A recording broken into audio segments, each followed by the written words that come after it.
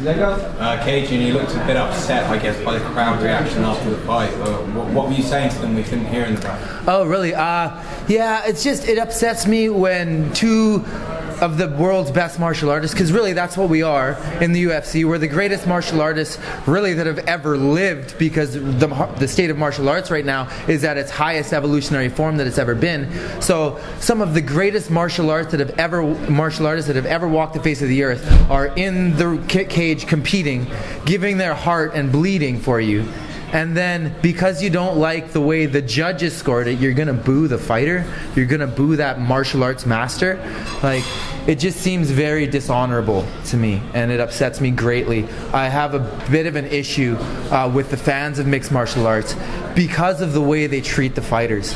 And in my opinion, it stems from the top. Like, a lot of the time you'll see Dana White just giving the fighters so much grief. If you don't go out and just sling leather and bleed for him, then he's talking all this smack about him, you know? And because the leader of the organization acts like this, then it's so much easier for the fans to act like this. So it really upsets me. It's a huge problem that I have with it. What do you think Dana White would have said about that fight? And how did you feel about the fight itself? I think Dana probably would have liked that fight. He likes it when people are fighting with their heart and not just with their skill. I think that's very easy for fans to understand.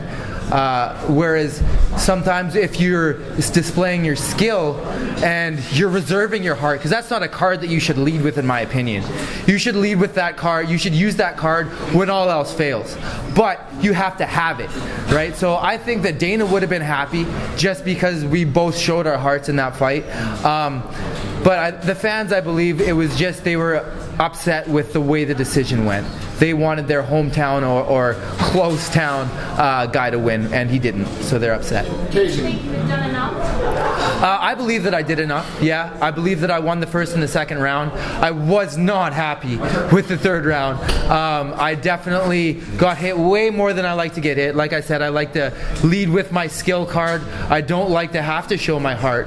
But it is there, and I will use it if I need to, but I'll do everything to avoid that if possible. When it went to split decision, did you worry that it might not go your way? No, I wasn't worried that it wasn't going to go my way. I just accept whatever's going to happen. I definitely thought that it was possible that it didn't go my way. But I know that everything happens for a reason. I know that I'm here for a reason. If I win, it's for a reason. It will serve me to my highest good. Just as if I lose, it's for a reason, and it will also serve me to my highest good.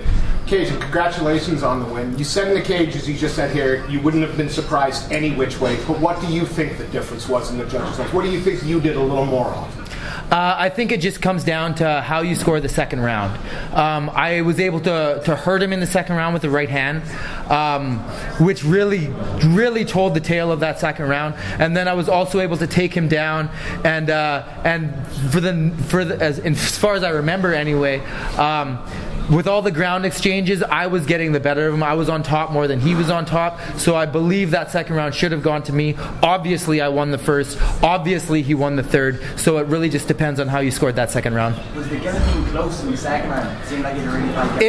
It was tight. It wasn't to the place where I was really worried about it, but it was to the place where I had to remain calm and slow my breathing and slow my heart rate and just kind of wait him out, because if I gave him certain adjustments, he could have tightened that up and finished it had I given him the position. You speak like as a martial artist more than a lot of fighters do when you're here. Do you think that was a fight that martial artists can appreciate? Because both of you were very well matched, either the skill, whether it was your strikes, his strikes, or the grappling exchange.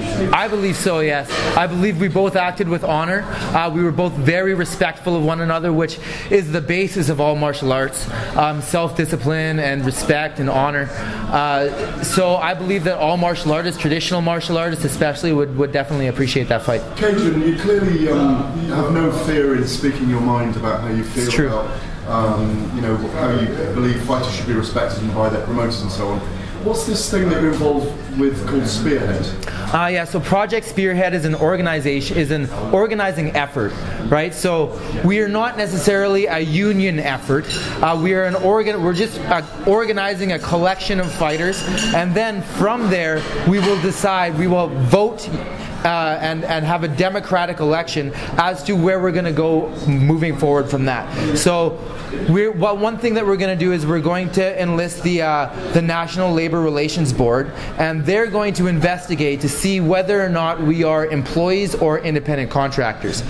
But once we figure that out, what they think, then we can go and decide, okay, do we want to go down the route of attempting to be recognized as employees, or would we like to strip away all of the things that make us employees and remain independent contractors and go the Ali Act route and just deal with it that way. We may do a CBA, we may not do a CBA, we may do multiple CBAs for multiple organizations, because from what I want anyway, and I'm just one man, I'm the interim vice president, but I do by no means have the unilateral say over this. I believe that we should have multiple different organizations, that we should have fighters from Bellator, fighters from Invicta, fighters from the UFC, fighters from ONE FC, and we should all be together and have multiple different CBAs for each organization.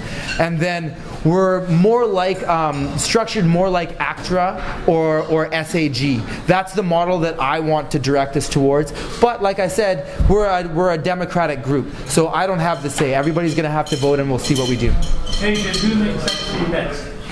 I was supposed to fight Habilov in this fight, and he ended up pulling out. He had a knee injury, so I'm probably going to take some time off. I don't usually fight more than twice a year. I liked about 6 months in between fights, so that should give him time to come back after his knee injury. And if that made sense for him and it made sense for the UFC, I would love to have that fight next.